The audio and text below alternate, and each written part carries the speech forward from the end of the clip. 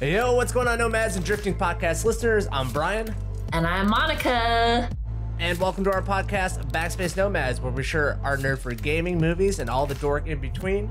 This is episode 46 of the podcast, and we're recording it on February 11th, 2018. Fuck and yeah, we are. Yeah, we are. It's a quick show notes before we get to the actual show. Gamers is still going on. BackSpaceNomads.com/gamers. We're just going to throw that out there. Go there, enlist with your email, await future orders. It's coming down the pipeline.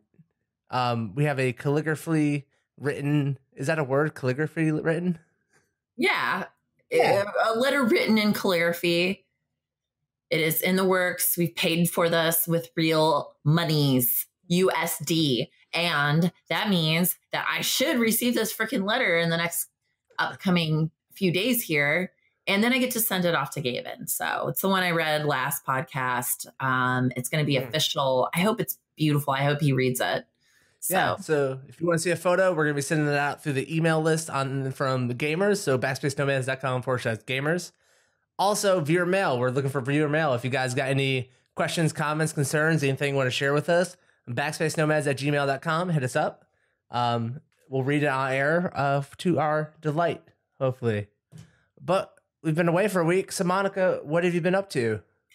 Well, outside of, I know what I'm doing on Monday. Oh, Can I tell you? I might go to a town hall and yell at people. Oh, future Monica's going to yell at people. Yeah, I've never yelled at anyone at a town hall before, but one of my friends was telling me about the situation that she's really uncomfortable with the local university. And I was like, and she's like, yeah, they're going to be talking about it on Monday. I'm like, let's go fucking yell. Yeah. I don't even know really what's going on, but I'll fucking stand up and yell. I'll yell some stuff. But can you bring a sign? I'll bring a sign. Okay. It might not have anything written on it, but it's like I said, I don't really exactly know what this is about, but I'll hold it up and chant, I'm holding a sign. It's going to be great. But this last week, I actually went out and bought Monster Hunter World. Ooh. And I've been playing that on PS4, like a little console gamer. I went out and bought the Switch. Now I got Monster Hunter World on PS4. I don't know what's happening. I haven't played on my PC in like a week and a half, and it feels fucking weird, man. Mm-hmm. But I have to say, so I haven't been able to play any multiplayer on Monster Hunter World yet. Mm-hmm. I feel like the tutorial process was one of the worst things that could ever happen to me. Why? Because it requires a lot of attention and there's a lot of reading. And if you don't read these things that they tell you, you don't know what's going on in the game because it's a very complicated game. Almost like it's a tutorial. But there's so much tutorial. The tutorial lasts like an hour. It's an hour-long tutorial. I felt like I was living my worst nightmare. Now, granted, I have not been held back because my gaming prowess is so strong that even though I don't pay attention to the tutorial, I somehow bumble my way through beating every monster that I come across. You're just so good. However, the game has yelled at me and said, you don't have stamina. You have to cook a steak. And I was like, I don't fucking know how to do that. I just have to beat this monster without any stamina, which after running around cursing at my TV, not my monitor. I'm not playing PC game. Come on, Monica, get it together. Whole new world. I don't even know these terms. On your couch. It's like a tutorial just to know what a TV is at this point.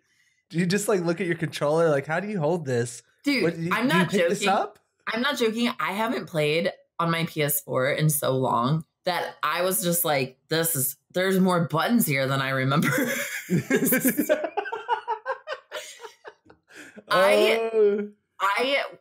This game does make me yell, which is rare for a game to do, but it's because I don't know what I'm doing because I don't pay any attention to the tutorial. So they're like, cook a steak so you can get stamina. I was like, I don't fucking know how to do that. I'm like, yeah, it's like I'm in the car. I'm like, I can't you get over here in the fast lane? You're supposed to be over there, slow ass.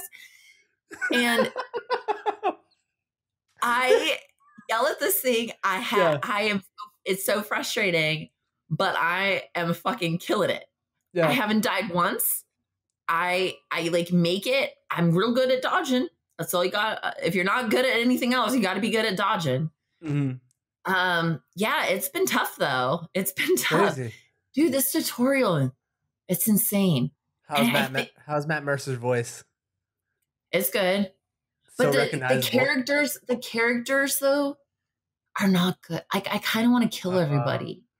Like they're so annoying. I'm like, I would be friends with you if I was 14 years old. But you're supposed to be an adult in in this like world. You're supposed to be an adult. Yeah. Why are you talking to me like this? Well, they made the game so for 14-year-olds to love it, right? You're entering their world now, Monica. We're not the demographic anymore. They've moved on from us. All right. My brain hurts. Don't say these things to me. Don't say these things to me. Yeah, they're like really happy. Like this crazy shit's going on around, and it's like very stereotypical. Like, we need you to go and kill this pukey. Go and kill the pukey. You can do it. And then the girl's like, oh my God, you're going to go and kill the pukey. I'm so excited about this happening. And I'm just sitting there like, I don't even fucking know how to cook a steak. Oh, maybe that's how you get the steak. You got to kill the pukey first. It's awful. But I'm powering my way through it, man. I'm powering my way through it. I'm impressive to myself. I'm impressed with you. Thanks. You're taking on new challenges in life. Yeah, I am.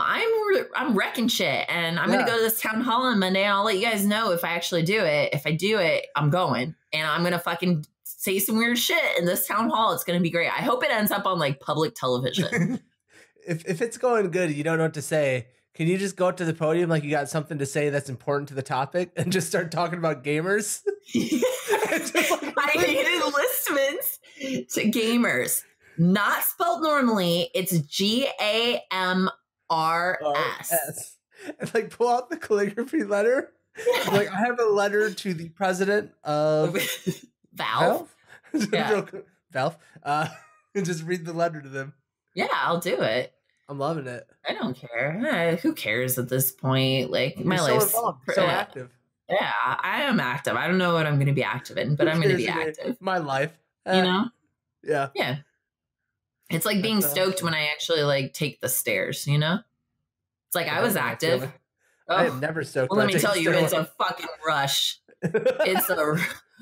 You haven't lived, junkie over there. You haven't lived until you've taken the stairs, my man. Yeah, I see an escalator. I'm just like, thank God.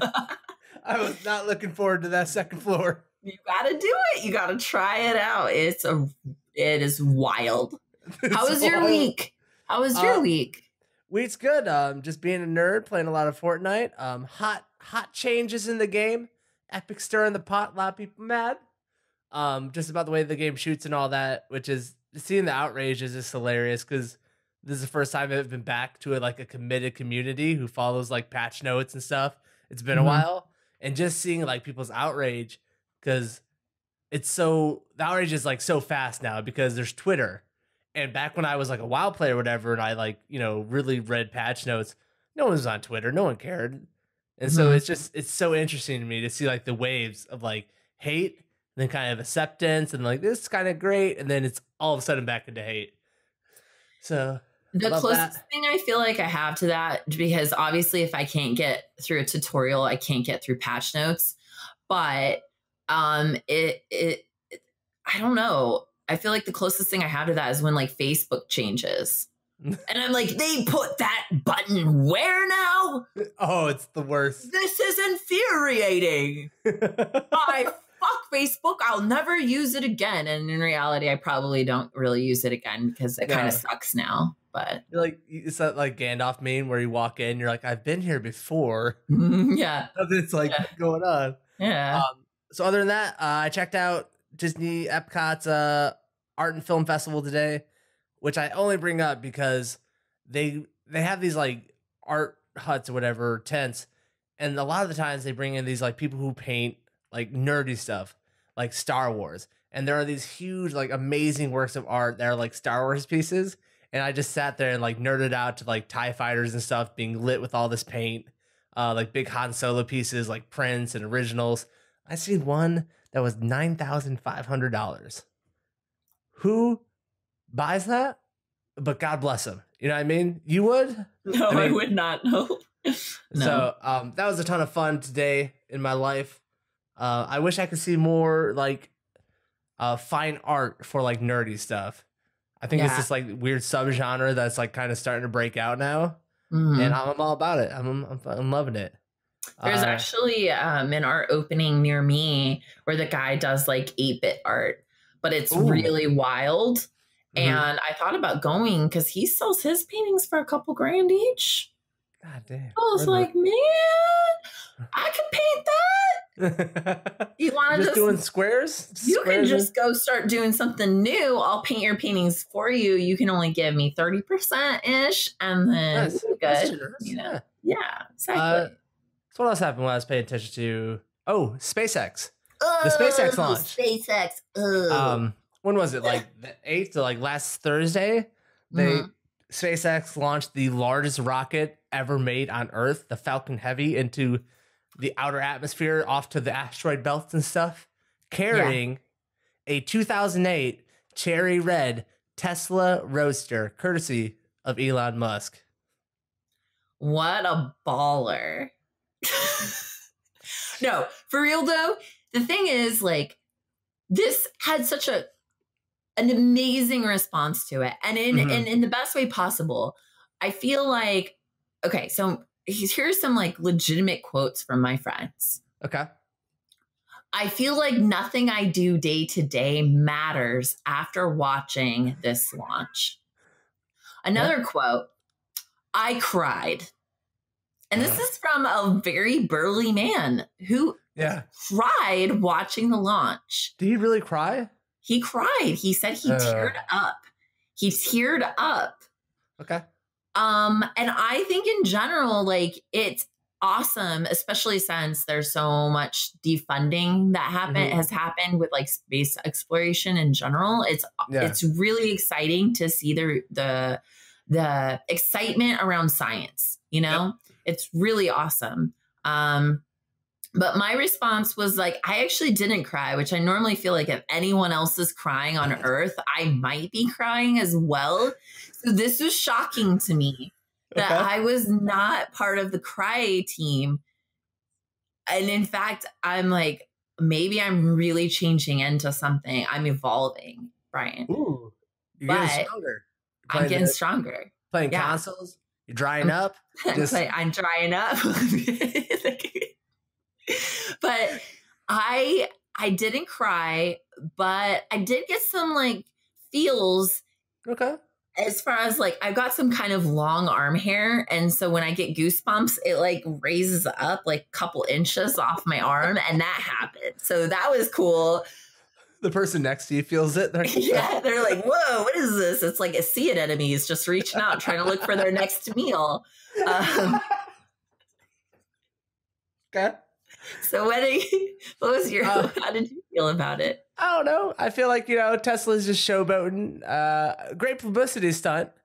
I just don't get all the hubbub about launching rockets off. I kind of miss the old way we used to do. I miss the shuttle program. You know what I mean? What do you miss about the shuttle program? Well, I'm a Florida boy, and I've seen the space shuttles land on a runway, right? I'm from a generation where we saw a space shuttle come in from outer space where stars are. It came in through an atmosphere and then landed like a plane on a runway in front of you. And now we're just getting excited because we're shooting rockets off. What year is this? We know how to shoot rockets off. We've been doing it since the 30s. All right. We're thirsty, man. There's not enough money into science. We need more money into science. And then I see all these people bragging like, oh, well, this is the first car shot off into space. I'm sorry. You just want to hurt the moon lander's feelings? That thing had 4 wheels. It's driving around on the moon. It actually had people driving it, not just some fake astronaut dummy looking cool in front of the Earth. Yeah. I don't get all the commotion. Sure, like we need the sciences, we need the hype and stuff, but don't act like we haven't done this before. Yeah. 'Cause we got stuff out at Pluto, okay? Yeah, that's We're true. looking at Pluto. We're not just skimming Mars. Right. Yeah. Motherfucking SpaceX.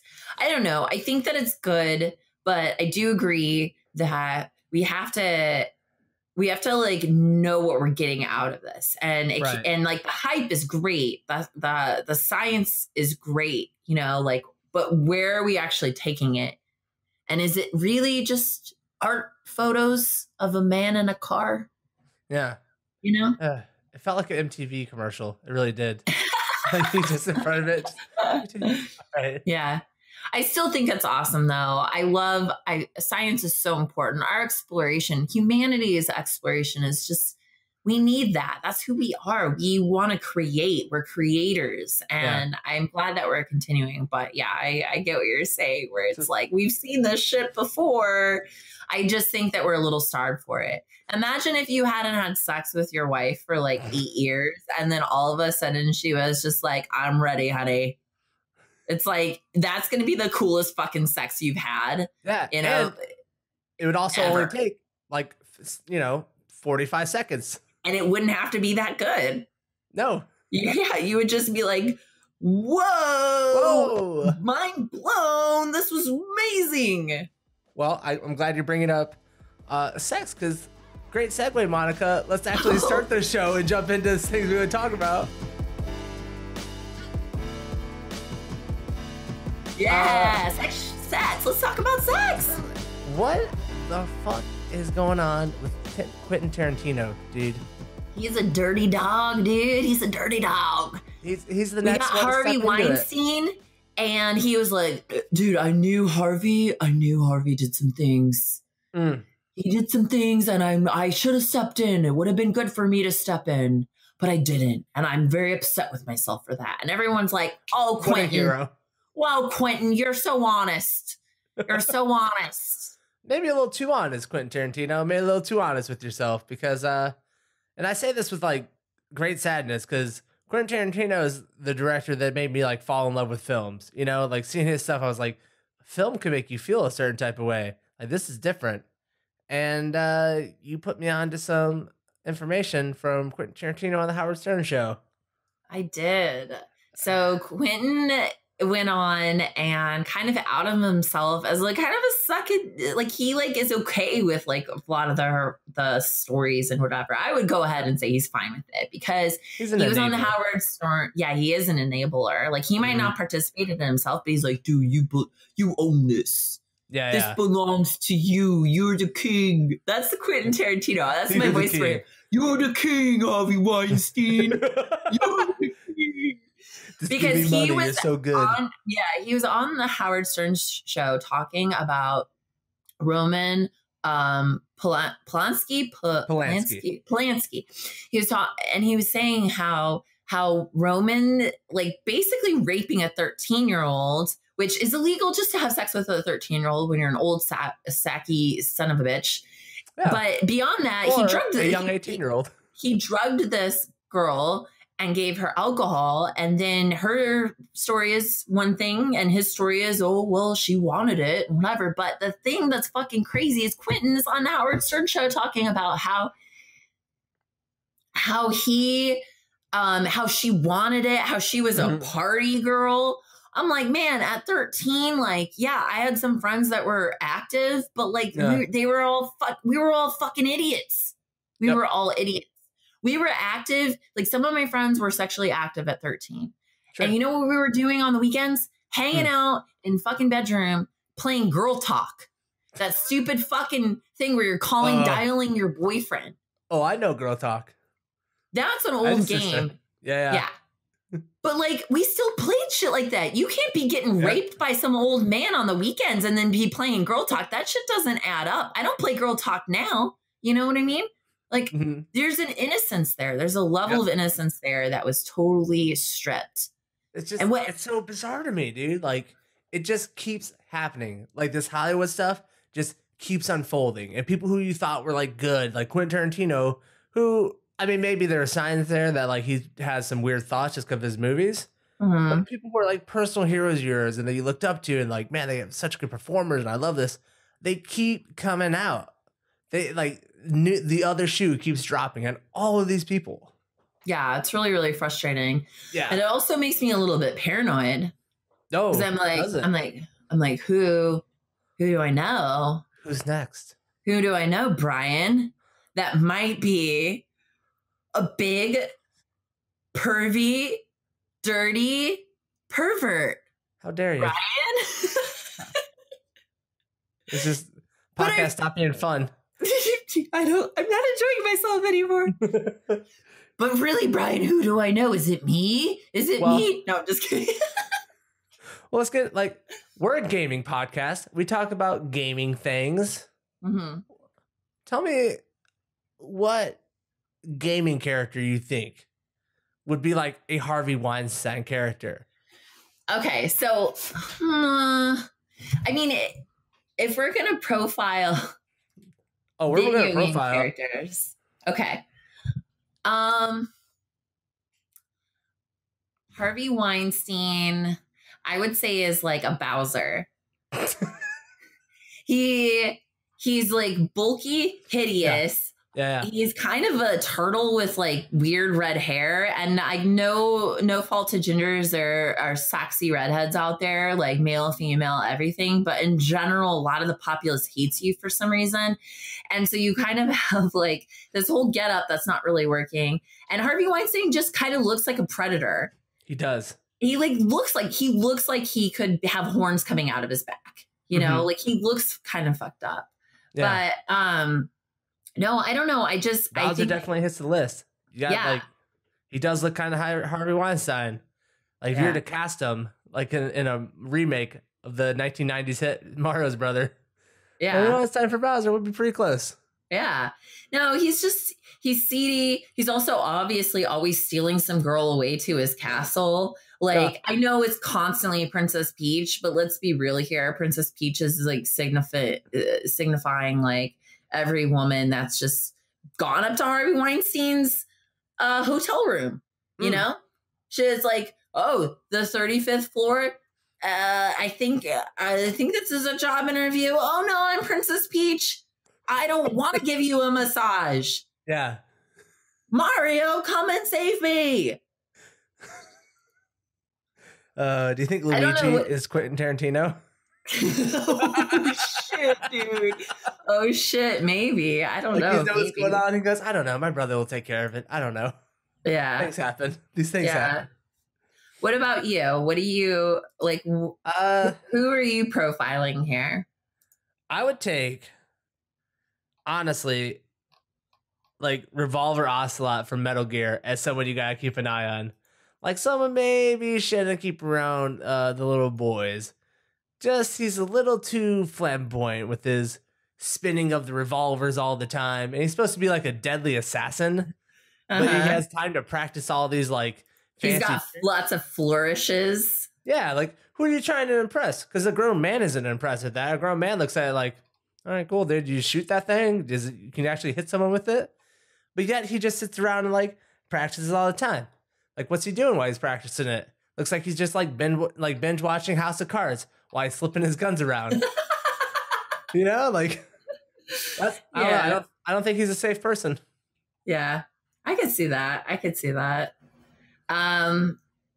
What's next for you? So you've got like Kevin Spacey. Yeah, he's like a Kevin Spacey like. He's character. like the Kevin Spacey. Okay, all right. Yeah. Well, then we also have the guys that just think it's okay because they're not touching anyone. Mm-hmm. They're not touching anyone. They're only whipping their private parts out and furiously masturbating. And that, you know, that's not touching. It's just asking. And then when you hear no, you just do it anyway because you're not touching anybody. So it's fine. And then you just masturbate in front of people. Okay. Which those are called sexual predators. Like those are called people in the park that you run away from and call the police on. The Pee Wee Hermans of the world. The Pee Wee Hermans of the world. You know, the Louis, the more modern, we've got Louis C.K., you know? And I think if we're talking about that type of character, we're talking solidly about a Junkrat. Because when you think about Junkrat, his posture is already hunched over, like he's reaching to grip something down below.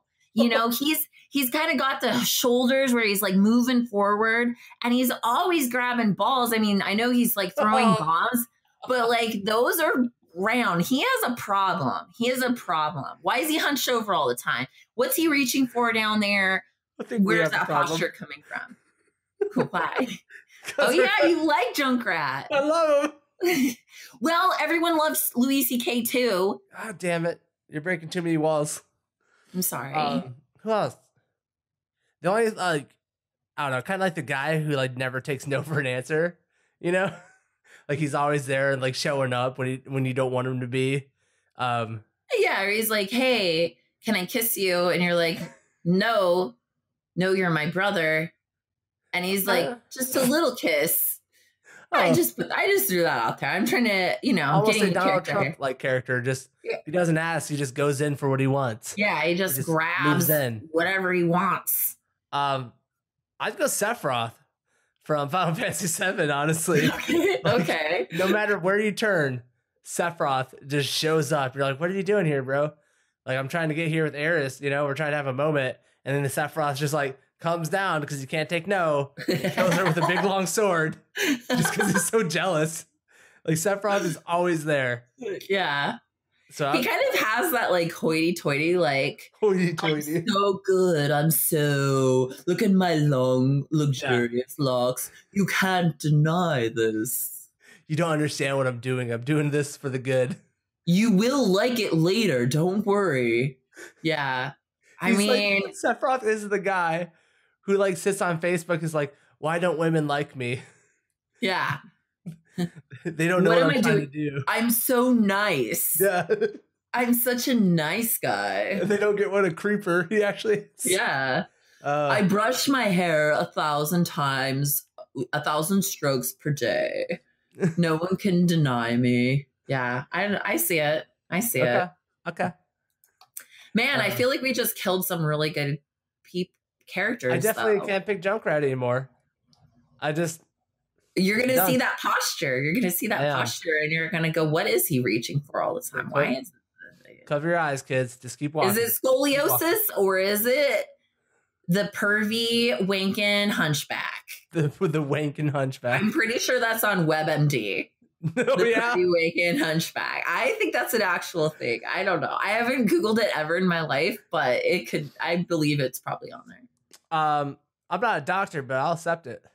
Okay. Thank you. I don't even know where to go from here. We gotta take a break. Yeah, we gotta take a break. All right, we're gonna throw it to break real quick. When we come back, the good, the bad, the indie for the week. We'll be right back, everyone. It's Backspace Nomads.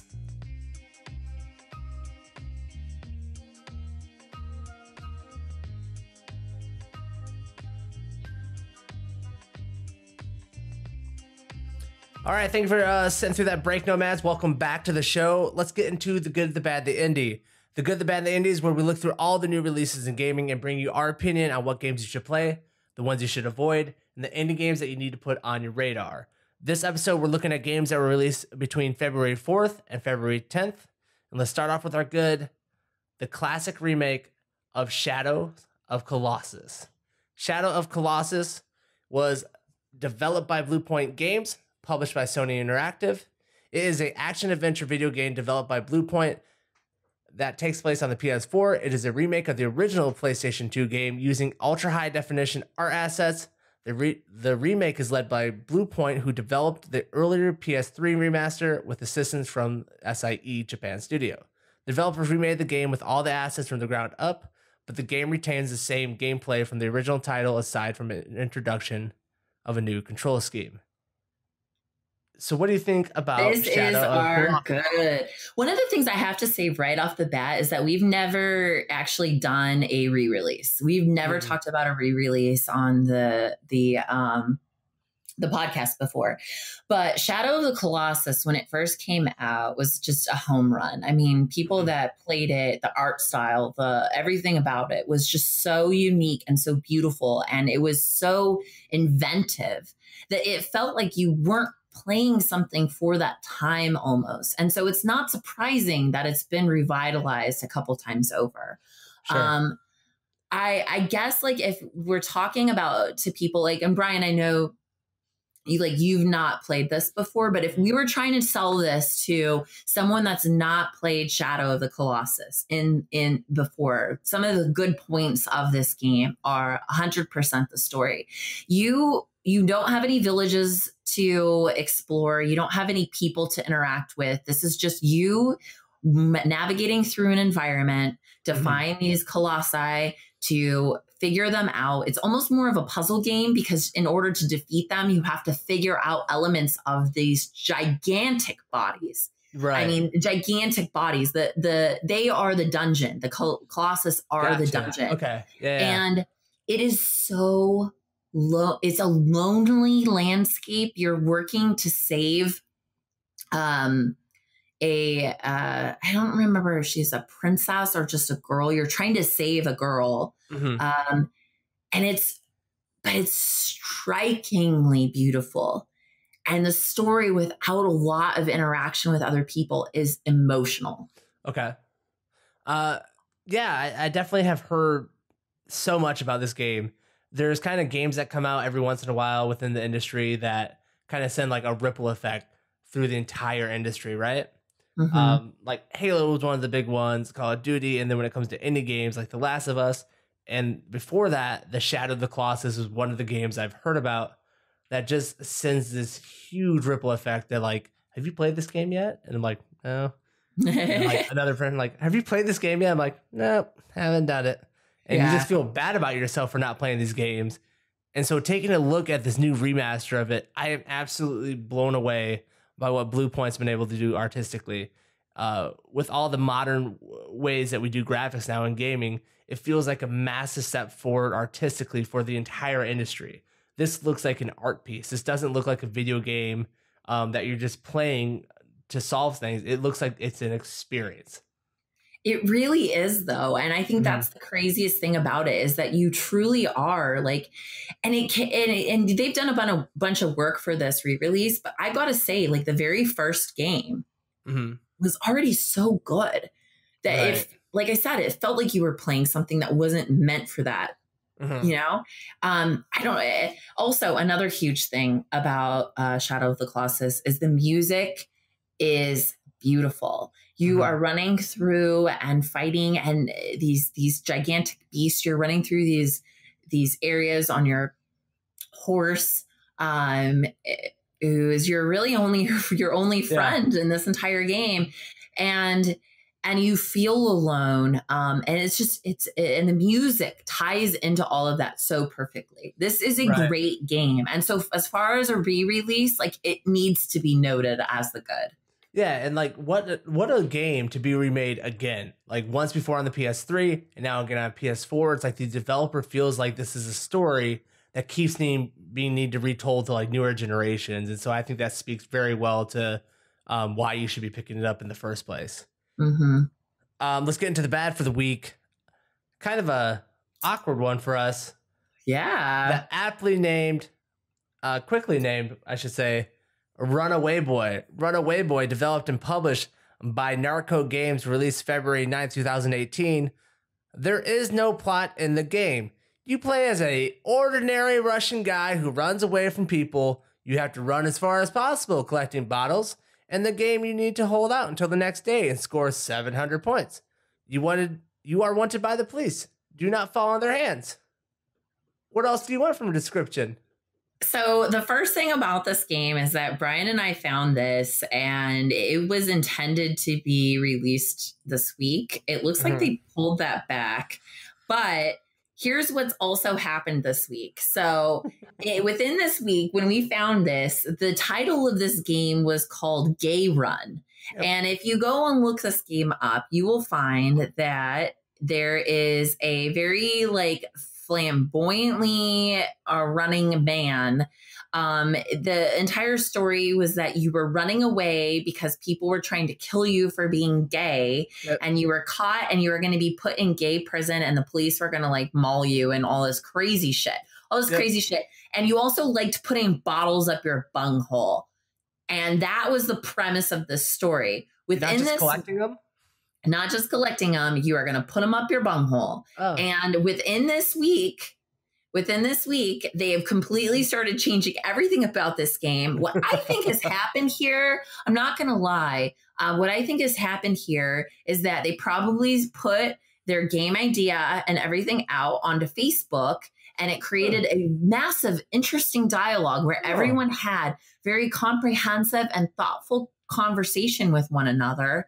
And everyone was like, what have we learned today? I've learned a lot from these strangers. I've taken their thought processes in upon my own lifestyle, and I'm questioning myself. And I think that because we all know, like, Facebook arguments and conversations always go really far with changing people's mind. So I have no doubt that Gay Run has started to change and turn into a new leaf because of the advancement of Facebook conversation. We're all growing. I don't know. I'm a little disappointed that this game isn't called Gay Run, because I think it's like was just completely encompassed how bad the game was. Like, it showed you right up front. Like, Runaway Boy kind of feels a little bit more like, oh, maybe I will check out this game. Nope, not from Gay Run. Because when we found this thing, I was simultaneously like disgusted and then impressed at what we do in the gaming world. Like, that someone actually took the time to make this as a developer. Like, I'm a little back and forth. It really felt like the Flappy Bird for a less PC generation or something. The way the dude's like just chassaying down the street or whatever, and his arms are just doing the windmill. That's like so comical and cliche. And I can't believe they even posted it to Steam in the first place to try and get it out there. I am impressed that they had the bravado to put that in front of the public. Like, no, this is good. We're going to do this. Right. I mean, this game doesn't deserve to like get too much attention. Their original description of it and everything was quite offensive. They're probably trying to tone it down because of how offensive that it was. And certain elements, is it like humorous? I don't know. The song that they play is pretty badass, so I'm not gonna lie. It's got some pump up music that I could get. You know, if I worked out ever in my life, like, I could probably work out to this music. When you're taking the stairs. Yeah, when I'm taking the stairs, I'm like, oh, I got to listen to this song. But yeah, in general, just a really shitty game, shitty concept. And it looks like I said, like they started changing their tactics on it. So, yep. All right, next up, the indie for the week: Attack of the Earthlings. Developed by Team Junkfish and published by Junkfish Limited, Attack of the Earthling combines turn-based combat and stealth in a dark comedic single-player campaign where you, the player, take control of the native alien race to defend your home world from the invading humans. What are your initial impressions about Attack of the Earthlings here? I think it's just Attack of the Earthlings. For one, I love the art style in this game. I also am a big fan of strategy games. It just feels solid. The developer Team Junkfish has put out some fun things in the past, and I feel like this is going to be similar. But yeah, it's a solid. We were looking at a couple of different indies for the week, and this one just good week. It was a great week for indies, and this one kind of like took center stage. Definitely. Like you said, the art style is just comical. Kind of has like an XCOM feel a little bit. But yeah, it does. Yeah, I don't think it's going to play the same way as it. I love the aspect of how the Earthlings are the one that you're defending against. Just a funny tone to take in a game. Kind of a Twilight Zone twist on what we're doing here. I'm very excited for this game. I haven't played a strategy game in a while. I missed out on the whole... what was a zombie game that everyone was playing just a little bit ago? There are Billions. Yes, I missed out on that one. I definitely don't want to miss out on this one because it feels like a few people are going to be checking out and talking about it. I'm excited for Attack of the Earthlings. I haven't played a strategy game in a long time. Yeah. In a while. And it is a little bit of a higher price point. It's priced at $24.99. But, you know, like I said, I feel like it's going out. For one, you're not dealing with early access here. For two, it's kind of it's a pretty game. You can just tell that it's going to be well-rounded. So, and the premise is entertaining. Definitely. All right. That's the good, the bad, and the indie for the week. And that's going to do it for episode 46 of the Backspace Nomads. Thanks for hanging out with us.